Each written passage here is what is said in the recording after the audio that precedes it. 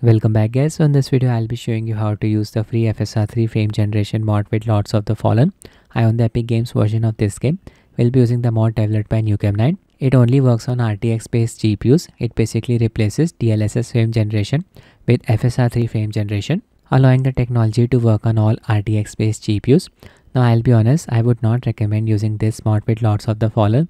The thing is, this game supports EAC, Easy Anti-Cheat software, and we need to disable it in order to get the mod working. This is something not expected from the game owners, as EAC is meant to prevent cheating. After disabling EAC, you won't be able to use the game's online features, for example participate in player versus player matches, game's co-op mode. There is a possibility of your game account getting banned, so only use this mod with this game at your own risk. I've already done my testing. The mod did help in improving the game's performance. My PC has an RTX 2070 Super GPU. Sometimes the FPS suddenly dropped from 100 to 50 and then quickly jumped back up to 100. It was very annoying.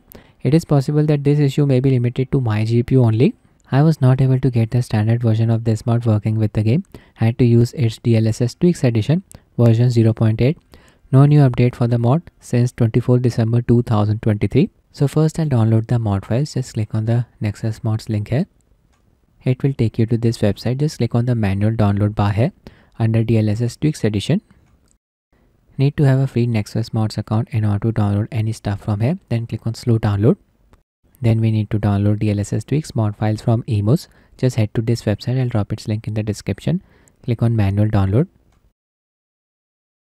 Same process, just click on slow download here. This is the archive file corresponding to Nukem9's mod. Extract it.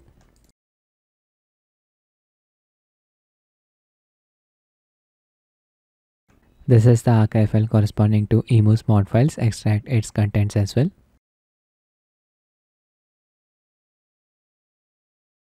Execute this registry file. Enable NVIDIA Vsync override.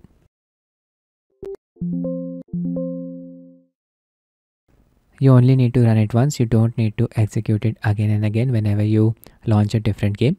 In order to revert the changes, just run this registry file. Disable NVIDIA Vsync override. But then your mod will stop working. Now you need to select and copy these two files and paste them in the game's install directory. I am using the Epic Games version of Lords of the Fallen. Just go to your Epic library, find the game and click on the three dots right below the game's box art. Then click on manage. Click on this folder icon right next to uninstall. Yeah, this is the game's install directory. Just open this folder named 1.1.415.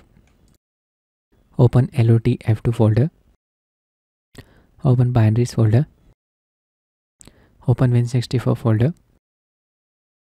Paste the files here. Now grab the files corresponding to Nukem9's mod.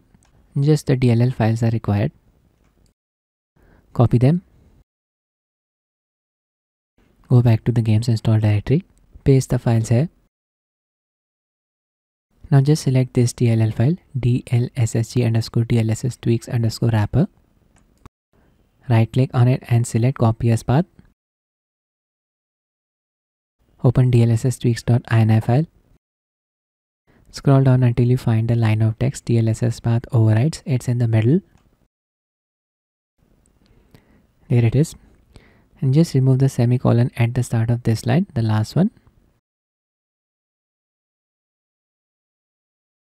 Select the complete directory here. Right click and paste.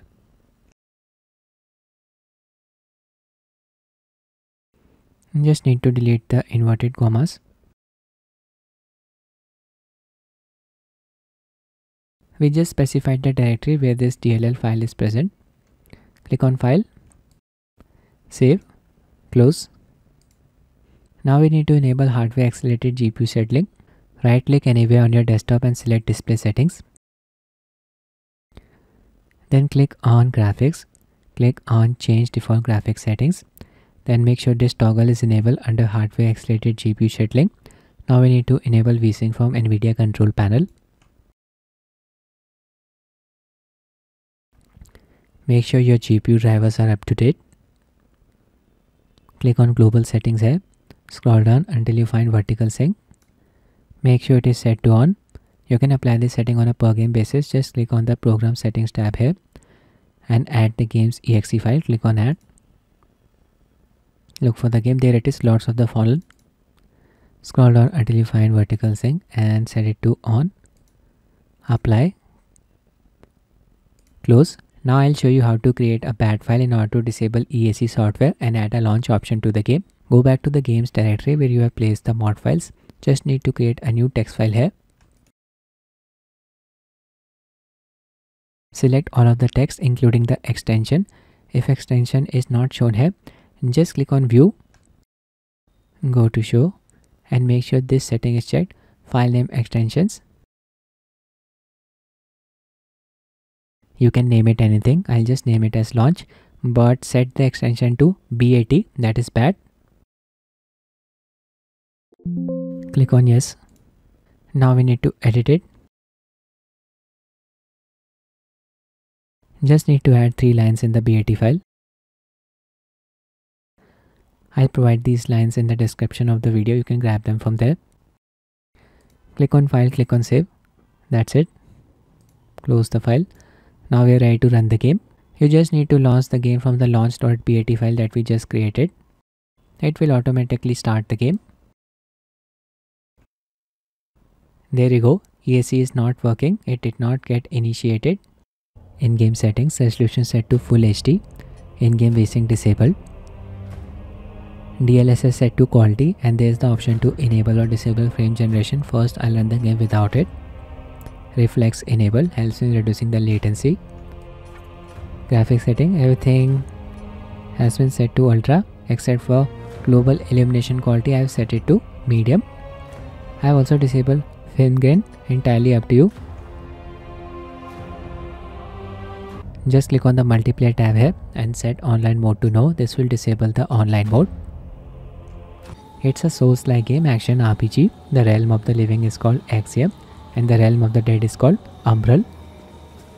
Yeah, there's a character and here we are getting around 60 FPS. It's the perfect scenario for enabling frame generation. Hitting the GPU bottleneck. I need to siphon off the parasite from this creature in order to do some damage to it. Use my lamp.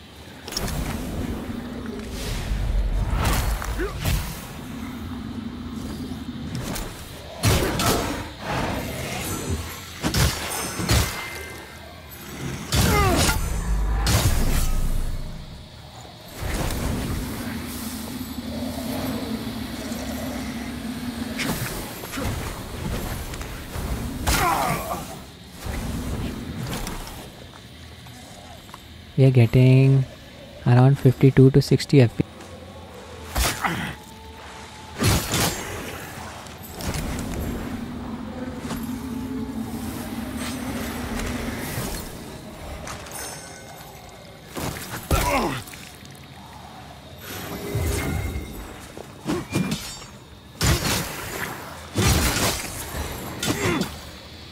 Now I'll enable frame generation. Loaded the same sequence with frame generation enabled. Here we are getting around 98 FPS. So this technology is definitely working in this game. Let me engage in combat.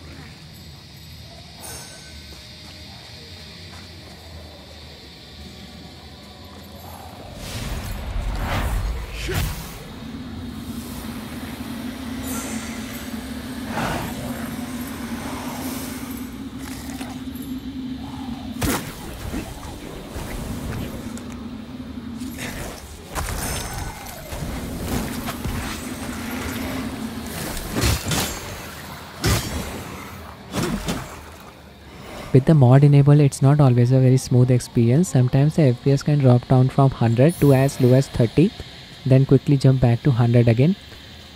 Just like this. I hope this issue gets fixed with the future updates of the mod. I'll access the realm of the dead now.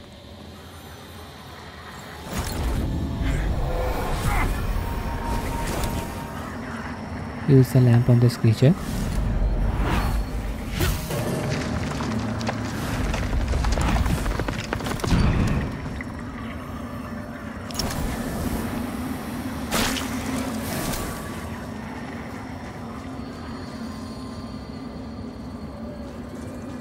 Return to the realm of the living.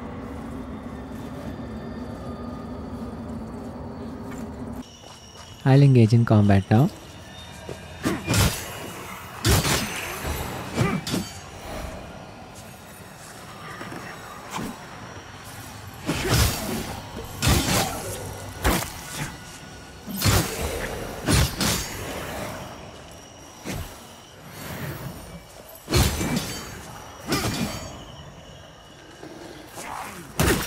There you go, Nukem9's mod working in Lords of the Fallen. I'll end the video here guys. I hope you found it useful. Thanks for watching and have a nice day.